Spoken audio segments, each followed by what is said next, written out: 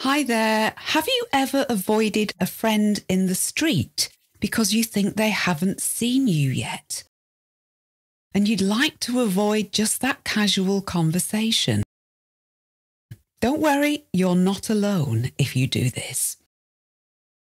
Today we're diving into a topic that resonates with many people, that of social anxiety. But guess what? You can fix this. Listen to this podcast for tips and advice on what to do about social anxiety. Advice that could change the rest of your life. We've touched on this topic before. Social anxiety is that horrible feeling you get when the office party is coming up, or when friends arrange a get-together and your anxiety just rises. It grows and grows. And it's not just feeling shy. Social anxiety is a difficulty that can affect your career and your social life. So I touched on this topic before in podcast 656. Anxiety is the word we use for worry.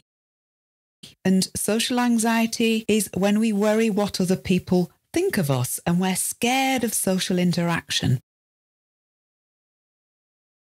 Hello, I'm Hilary and you're listening to Adept English. We will help you to speak English fluently. All you have to do is listen. So start listening now and find out how it works. In podcast 656, I gave you a full description of what this feels like, what social anxiety is like.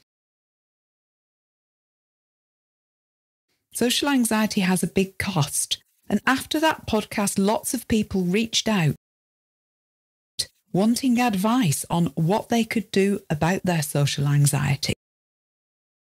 So this podcast will be useful to you. I'm going to give you advice and tips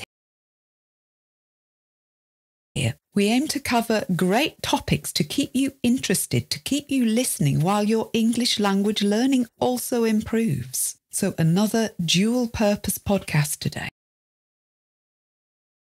Don't forget also, if you'd like to learn common vocabulary and common conversation topics in English, and you want to hear and work on conversations in English to prepare for speaking English, then buy our Course 1, Activate Your Listening.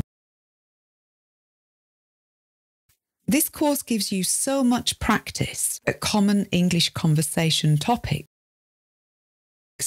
And of course, it's available on our website right now at adeptenglish.com. It's a more focused and in-depth study than our podcasts, even though the podcasts are really good, of course.